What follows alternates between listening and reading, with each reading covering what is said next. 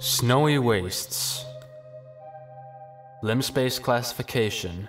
Difficulty 5 out of 5. The extreme cold is fatal to all who enter. Entity count 0 out of 5. No one other than yourself will be present. Chaos gradients 5 out of 5.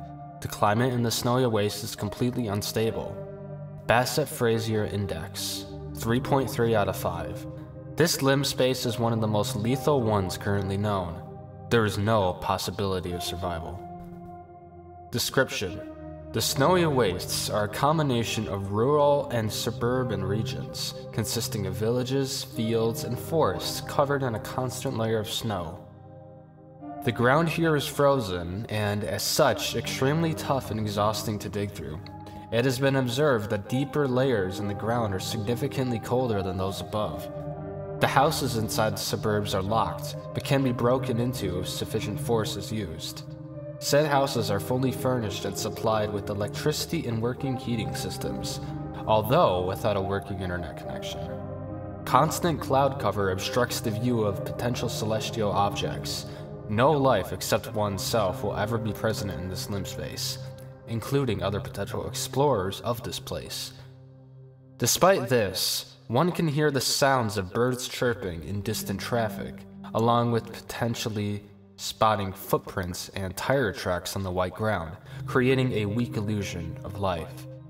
During one's travels through these white plains, one has a constant sense of foreboding and an omnipresent sense of imminent doom. Some have stated that it feels like the surrounding environment itself has malevolent intentions. Extended presence. Extended presence within these Snowy Wastes will result in a gradual reduction in temperature. This cooling of the temperature is also accompanied by some kind of day and night cycle, with the time at arrival being morning and the temperature at the time being described as cold, but bearable. Over the course of several hours, however, the temperature will have dropped to a frigid and bone-chilling temperature, where unprotected skin contact with the air is said to cause frostbite in mere minutes, and spilled water freezes mid-air. Along with the lethal temperatures at that point, the light will start to dim and redden, resembling a sunset. The omnipresent feeling of doom will also worsen over time. What was an unsettling feeling of wrongness and danger at the beginning will develop into severe anxiety and panic. Strangely enough, it is stated by some survivors that they seem to be scared by something far worse than the prospect of freezing to death, though none could figure out what exactly it is. Any survivors are thought to seek shelter inside the houses at this point, as the heater should allow them to withstand the harsh conditions. Once the sun is set completely, the ambient noise stops, and the streetlights have turned on. The night will have begun, and the possibility of survival will have ended. The only noise remaining during the night is your own breathing. These are the final moments of life that those trapped within will have. The night. The climate will render this place inhospitable due to the night temperature dropping far faster than during the day. In a matter of minutes, the temperature will plummet to levels that are absolutely lethal to any biological life currently known, resulting in those trapped within presumably dying of instantaneous frostbites. There have been no reports of people managing to survive using the heating systems inside their homes, likely due to the temperatures being so cold that the heaters fail to protect the survivors sufficiently. Based on this, it can be assumed that the climate during the night reaches extremes akin to those of at least distant planets in the solar system, or perhaps even outer space.